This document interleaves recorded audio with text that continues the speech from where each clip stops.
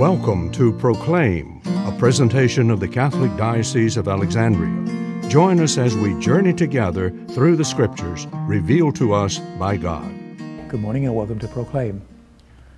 And now that Joseph has been reassured by the message of an angel that not only is he not interfering with God's plan by taking Mary as his wife, which perhaps was one of his concerns, and he's told very clearly that it's not through infidelity that she's carrying a child, but by the power of God, the power of the Spirit. And so Joseph, as we see very often in these early chapters, takes Mary into his home as his wife.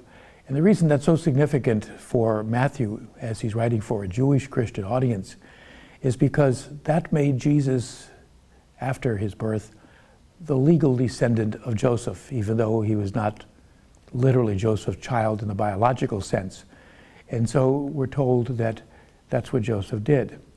And it's interesting that, once again, after Joseph is reassured that it is the plan of God that he is now a part of, and as Matthew has done before, he looks back into the ancient scriptures. He's told that she will be with child, and he will name him Jesus. Again, it was going to be Joseph's prerogative to name the child, which again emphasizes his legal rights as the foster father of Jesus.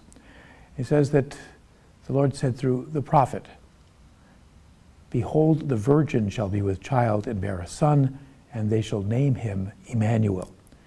That's a very interesting way in which that passage from Isaiah is translated.